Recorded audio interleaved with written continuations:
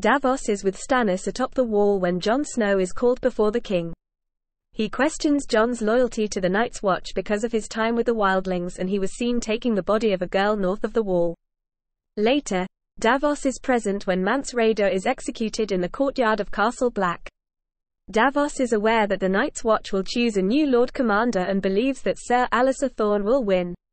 He tries to convince Jon Snow to accept Stannis' offer of legitimization, since Thorne will most likely punish Jon for showing Mance Rayder mercy during the execution. After Jon is elected the new Lord Commander and refuses Stannis' offer, Davos speaks alone with Jon, telling him that Stannis sees something in him, even though it may not be apparent. He asks Olly to recite a part of the Night's Watch oath and stops him at the shield that guards the realms of men, telling Jon that it may not just mean protecting the Seven Kingdoms from beyond the wall, but possibly taking part in battles in order to prevent the Seven Kingdoms from suffering, such as the North Wall under Bolton Rule. Davos is present in the common room of Castle Black when Jon Snow informs them of his plan to rescue the wildlings at Hardhome.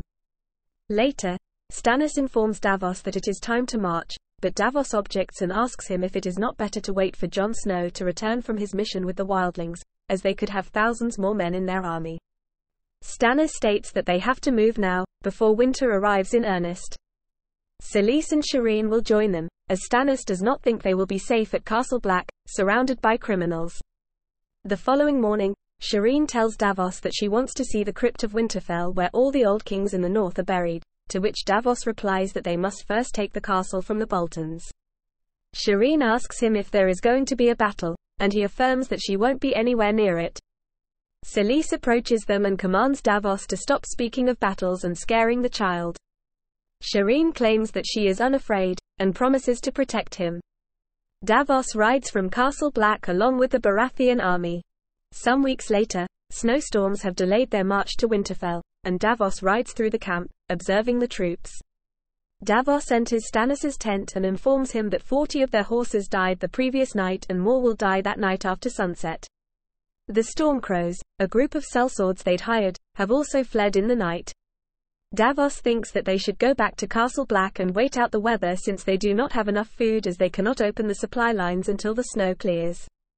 Stannis is vehemently against this and stubbornly tells him that they will not retreat to Castle Black because he will not risk being known as the king who ran, as he retreated from the Battle of the Blackwater. Winter will soon arrive, and if they do retreat, they will be stuck at Castle Black, possibly for several years, waiting for the winter to end. Seeing no other way to convince Stannis otherwise, Davos leaves. After a surprise attack by Ramsay Bolton and his men leaves Stannis' men and supplies decimated, Stannis and Davos realize that they no longer have enough provisions to survive the winter, a journey to Winterfell or a retreat to Castle Black. Stannis subsequently sends Davos to Castle Black to plead with Jon to send some men and supplies, promising Jon enough men to man all 19 castles of the wall in return, on the basis that as Davos is Hand of the King, Jon will take more notice of him than a common messenger.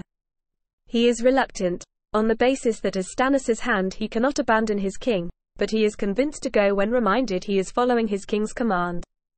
Davos asks to take Selyse and Shireen with him, but Stannis refuses. Before leaving, Davos visits Shireen one last time and presents her with a wooden stag figure he carved himself, the symbol of her house, as thanks to Shireen for teaching him how to read and turning him into a grown-up, mentioning that Mathos tried for years to persuade him to learn to read, but Davos wouldn't listen.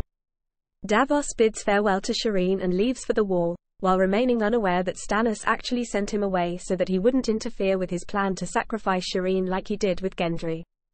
Upon arriving at the wall, Davos finds Jon unwilling and unable to provide men for Stannis. He instead implores the Lord Commander to ask the wildlings to fight for Stannis, reasoning that they do as Jon asked since he saved their lives. Melisandre then rides into Castle Black, alone. Horrified, Jon and Davos rush to her, asking about the fates of Stannis and Shireen. Melisandre regards Davos with an empty stare, confirming his worst fears.